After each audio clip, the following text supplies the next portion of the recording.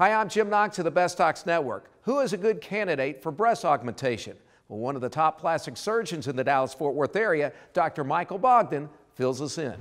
So when women come in for a breast augmentation consult, I like to get an idea first what they're hoping to achieve, what type of breast shape they think is ideal. And after that, I let them try on some different implants so they will actually know what the volumes are, so that they know how it fits with their body. And then we use the 3D imaging to emulate how they'll look. And if the look matches the volume that they picked and everything is in line, they'll be super happy after surgery and it's very easy to move forward.